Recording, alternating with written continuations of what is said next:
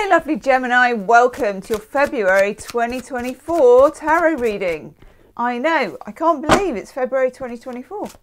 This is for you if you're Gemini, Sun, Moon, Rising, Venus, cross-watching for a Gemini, just stopping by because you are a Gemini and that's what Geminis do. You have been my second highest viewing star sign, so thank you very much for that, Gemini. Okay, we're going to look at love life, we're going to look at channeled messages, we're going to look at where you're at the moment, what your obstacles are, which I can see what they are from there already. And we'll riff it, because you're Geminis, you're mutable, you're like me. I'm a Pisces, we're both mutable, and we like to fly by the seat of our pants a little bit. Let me know as well in the comments section anything about being a Gemini. The thing that I found the most interesting is that Geminis can be in two places at once, and I don't just mean metaphorically. Tell me more in the comments because you know best. First overall energy card I've got is the Ten of Wands. So you're coming to the end of a cycle of something. There's something that I tend to find with the Ten of Wands that there's something you need to drop, or there's something that you need to let go of, certainly. But at the same time, looking for my hand cream, you're kind of invested in it somehow. Because if you think about it, the Ten of Wands is about a sort of unbearably heavy load. But it would be a pretty easy thing if you didn't pick up that load in the first place. You'd just be like, no thanks. Or even if you didn't care about it, you'd be like, well, I'm just going to stick that over there, thanks. This is something you're invested in. Something you want to keep hold of. You want to make it into something. Or it needs to be worth all the work that you've put into it. Okay? It's a 10, so you could be at the end of this. I think you're possibly at the end of a cycle, like with the World card, which we don't have yet, but who knows. It feels like the World card. It feels like the end. It feels like the end of a cycle. Interestingly, you've also got the Fool. Major Arcana, the 0 card of the Arcana, the beginning, the start, the Fool. Let's go. Frank the Tank streaking across the quad. That whole woohoo teenage feeling. I am immortal. There is nothing that I can't do. I know. I love that feeling. And Geminis are kind of teenagers of the Zodiac. So never stop being fresh, Gemini. I don't know if you even can. Okay, let's have a look into it. Let's have a look at the cards as well. Let's hope that the table hasn't moved, which it has. Sometimes, if you're lucky or unlucky, depending on which way you look at it, you get to see a pair of pants on the floor, or some sellotape, or some wires, or something like that. I'm here in the corner. Hello! Down here! Let me out! Right, okay, that's enough playing around with the OBS. Okay, oof. 5 of Swords. I get that. So this is like your overall month here. I want that one. Oh, that's very nice. 9 of Cups along with the 5 of Swords. 5 of Swords, Venus in Aquarius, hedging your bets or being in a situation which is a bit of a passive-aggressive struggle. It's a bit of a game and you might not yet know the rules. It can be in a relationship where something or somebody is hard to reach. That could be you. Geminis can be very hard to reach. In my experience, the best way to get to know a Gemini is as a friend. And I don't know how that goes into romantic relationships. I've never dated a Gemini, I have to say. Not through, not wanting to, but just never happened for me. Never dated one of you guys. But I know that you're interesting and I know that you're interested in things. But also you do like your freedom. So this could be you as well, being stuck in some kind of situation where you feel you've got to maneuver your way rather gracefully out. It's not about you going, I always think of Cartman, you know, screw you guys, I'm going home. Not a very good Cartman impression, but you know what I mean. That kind of feeling of that. You don't want to do that. You don't want to be that bad-tempered sort of person. You want to be able to slip out of this with grace to transform a situation. It could be for some of you as well, you're on the receiving end of someone who seems a bit frosty in some way. This can be a love interest that seems distant. It can be a dream of yours that seems distant, because look, we've got it with the 9 of Cups. 9 of Cups is the, you know, rubbing the lamp, the genie card, the genie in a bottle. Is it genie in a bottle? Wishes. Wishes in the lamp. Oh my God. You know what I mean. Rub the lamp, you get 3 wishes, etc. Jupiter in Pisces. I don't seem to be able to speak properly today. Jupiter in Pisces, your emotional wish card, what you really, really want. Not what you think you want, not what they say you want, but what you really, really want. It would be a good thing in the first week or so of the month to just spend a bit of time. Look at my hot water bottle, by the way. It's a sloth. Spend a bit of time daydreaming, dozing, and just thinking, even if it's completely impractical, of what you want, of something you desire, not of what you can get or what you can settle for. Because this card also signals that the universe is listening and that there is an opportunity to have what you want at last, okay? It may be that what you had, you thought you wanted, but it's become too tight. You know, a bit like, it's what I call itchy jumper syndrome. Granny knitted it for you. It was a very kind thing for her to do. Jumper looks great, the colour's wonderful, but every time you wear it, you want to tear it off with your teeth. You know what I'm saying. Queen of Pentacles shows up with the Hermit. Oh, these are so not particularly Gemini cards. Patience is normally a thing for Geminis. It's not, though, that Geminis can't be patient. I had a roommate at university who was a Gemini, and it looked like she was impatient, but she was in it for the long game. Never underestimate a Gemini. Queen of Pentacles is telling you you can have something, someone, whatever, but you need to be patient, okay? It will be a marathon and not a sprint. It won't be short term. It will be something that's the long haul, okay? Let's see if we can get some glitter on that Hermit card. Because the only problem with these cards, you can't see the glitter unless you're in direct sunlight, and then you can't see them at all. Then you get the Hermit. I don't think this is you. I think this is something or someone else. It's Virgo energy with the Hermit, but also the energy of introspection. It's the energy of the guru, of knowledge. For some of you, there may be a relationship that hasn't quite kicked off properly for some reason, or is in the very early stages. Somebody who's a bit of a mystery to you. You may meet this person in February if you haven't already. Someone who is a bit of a lone wolf, quite educated, quite unusual, quite eccentric, quite exciting for you because a bit of a puzzle. I like that. Those of you that are already in a relationship that may be a bit bored, this is like what they used to call a blow-in. You know, in a village when everybody knows everyone, but then there are the blow-ins. They come in and they're from, you don't know where they're from. You know, they're new in town, like a Hallmark movie.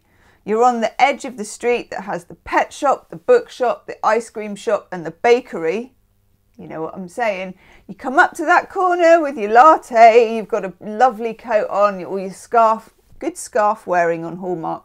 Your scarf is like on point. You're there with your latte, poof! You bump into that person as you both come to the corner of the road. In seriousness, this could be a new love, and it's a bit of an eccentric, interesting person. Perfect for you, okay? And we'll look at love life in a sec. If this resonates with you, Gemini, there's always an extended reading for you, and it will be the first link in the description box. So in the extended, this is a reading in itself. But if you want to go further, you want to channel with me, you want to use the weird decks, and we ask some of the weird questions, we have a good dig. How do they feel about you? What's the shadow side? All that kind of stuff. We look for a way through a situation. So if you get to the end and it really resonates, that's where it is.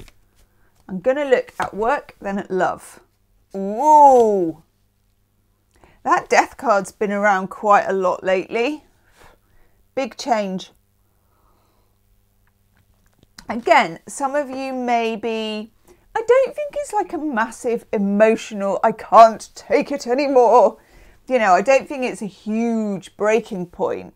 I think it's a gentle assertion that there's more to life than what you're doing. You know, that funny feeling you get of the itchy jumper or the itchy socks where you just think, there's more out there for me. I've been happy with this for a while. It served its purpose. Maybe I needed to like pay the rent, buy a house, do something with the money from this job, stay afloat, pay the bills. But I can see something more. I can see something beyond.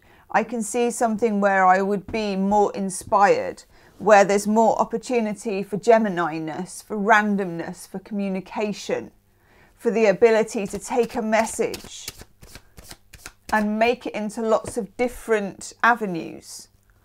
Cool, look at you. Hierophant with the death card. Very good time for you to get some training in whatever it is that you're interested in. It's a good time for you to start a course, go back to school, go to university, go to a night class, learn to do something that inspires you. It's not so much doing a course at work because you have to, or doing a course because you think it's going to look good on your CV. This is doing a course like you just want to.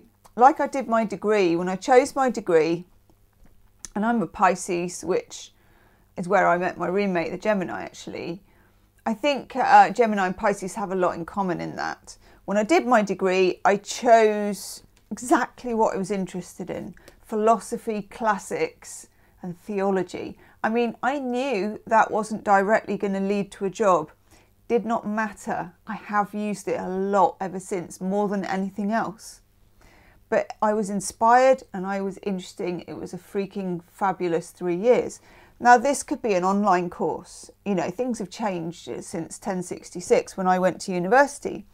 So this could be, you know, that you go on Teachable or Skillshare or all of those places. Or YouTube, actually. You get loads of things for free. Somebody's teaching something and you need to hear it. And woof, woof, we got a channel, big woof, on the woof channel. You may end up teaching it. Ha! Now that, my lovely Geminis, is perfect. Gemini represents the lungs. I don't know scientifically how the lungs work, but this gaseous exchange. I only remember that because at school I remember hearing the words gaseous exchange, and I write poetry. So for me it was like, ooh, gaseous exchange. As a Gemini, you should be taking in, like when you're taking in oxygen or whatever you take in, and you should be pushing it back out again. Carbon dioxide maybe? Don't know. Pushing it back out again. So in other words, you take in the knowledge, you write it, you listen. It's all about Mercury. And then you re-deliver it. You're supposed to disseminate knowledge to other people in the Zodiac. And in doing this, you can monetize it because people really want to hear what you have to say. So if there's a subject you already know about, bone up on doing a course.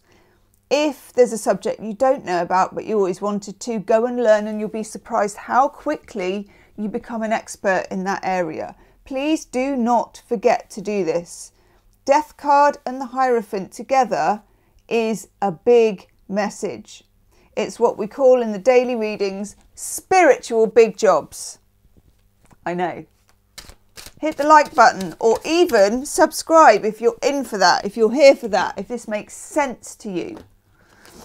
Okay, I'm taking 2 more cards, which is about destiny, and then I'm looking at love, life.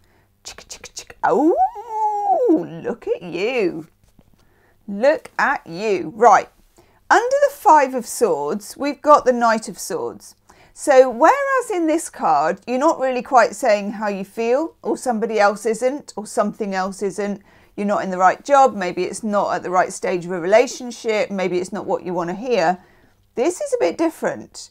Knight of Swords represents Gemini for a start, but it's also a message. You can see how swiftly he's going. He's like, got a message to deliver, it's got a wax seal, you know, and they kind of jump on to the battle site. Sire, I have a message. Ka-doing, like that. Okay, so this is somebody with a message. Somebody who wants to say something. So it can be something about this learning thing. It can be something about knowledge. It can be the details of a course, even some money coming through for the course. It can be someone in a relationship who finally has something to say that didn't have something to say before. Now, particularly think this as well, because we've then got, he's gorgeous. Let's get a look at the glitter. Swing. No, you can't really see it. Oh yeah. Ace of Cups. Ace of Cups. Gemini.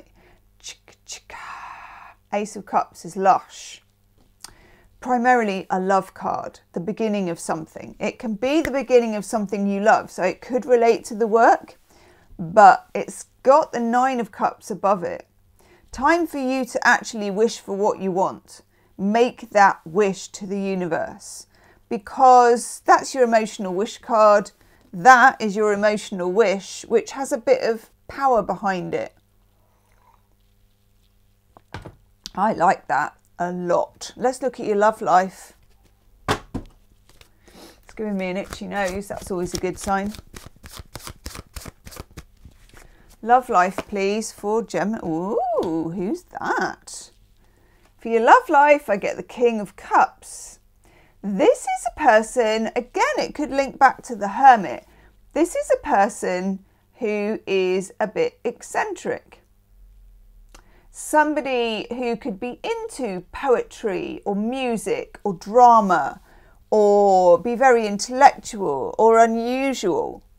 Could be a water sign, Pisces, Cancer, Scorpio, not getting a massively strong feeling on that, but getting a strong feeling of the esoteric, of something unknown.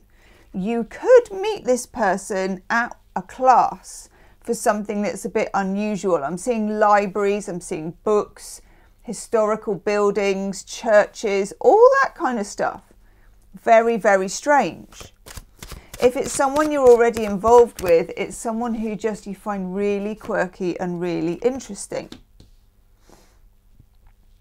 Fire sign, Leo, Aries, Sagittarius. I am feeling that a bit for you. And this is taking something to another level. 3 of Wands is a card where you've already had the Ace of Wands, you've already had the 2 of Wands, and it's a little bit of elevation, passion. Yes, we can take this forward. I feel like some of you are in a situationship, or you know someone. There's some kind of seeds of something going on, or there will be in the next few days. There's just this feeling of potential for me in your love life. And it's something that wants to blossom, but there was something holding it back. So let's have a looky see. It feels weird, this card. Ooh! Stuff it, we'll take it. Oh my God, Gemini. So, itchy, it's giving me a really itchy nose, which is always good. Maybe not so much for you, but yes for me. Right. Winner, winner, chicken for our glittery dinner, or vegan alternative. Okay? 6 of Wands is a peach of a card, and don't let anybody tell you any different. It's triumphant. You could really, really win at this, Gemini. You could really, really be the one. And what does it come in with? What are we striding along? Like, this guy could even be part of this parade. Look at that. It's like, yes, I invited my friend, the Knight of Cups. He grants love wishes. And I am the 6 of Wands. And I show success. Okay, Knight of Cups is an elevation from the Page of Cups. Page of Cups, think of Page of Cups as sending you a text going, are you up? You know? Or I miss you with just a letter U. It's very, very beginnings of things with the page. Stumbling around with a smelly fish in a cup, you know? Knight of Cups, look at that tartan rug. Look at those wings on his heels. What's he got on the horse as well? The horse has got like poinsettias in its mane. This is someone who's put together, completely put together. We've got a green cloak. What's on the cloak? Can't work out what they are. Anywho, good helmet, as the actress said to the bishop, and wings on it. This is someone coming towards you with a suggestion, with a love thing, with an elevation, you know, where something gets elevated. This is really cool. Your love life is looking like it's going to transmute into something else. So this could be something developing. If it comes out of nothing, it's meeting somebody. Either way, actually, it's meeting somebody who is eccentric, unusual, quite wonderful, and is intrigued by you and your ideas and your conversation. In the extended reading, I'm going to use some different cards. I'm going to do a reading for your person, your relationship. How do they feel about you? Okay. Let's have some love oracle cards. This is very interesting, especially that one.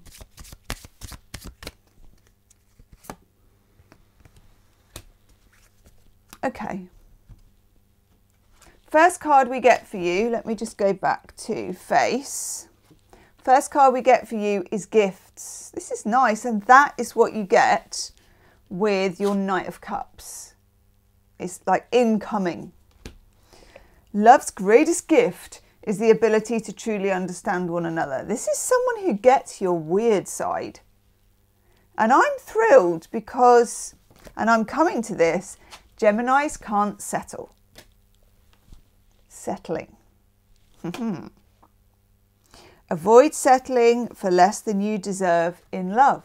Geminis can't settle. I never met a Gemini that would settle, and this is a good thing. You might do it for a while. You might have been doing it for a while, but generally Geminis don't settle. And then clarity. Love can be complicated. Seek clarity in relationships. I don't think you need to seek it.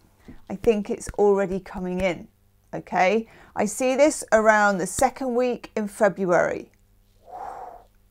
Exciting times, Gemini. This is a very kind of fizzy reading. It's got a lot of fizz about it. I love this. I'm going to go do the extended. If you want to join me, get yourself another cup of tea. I've got my velvet trousers on, very, very comfy, and I'll see you over there in a minute. Leave me a comment and I'll see you soon. See you on the other side. Namaste.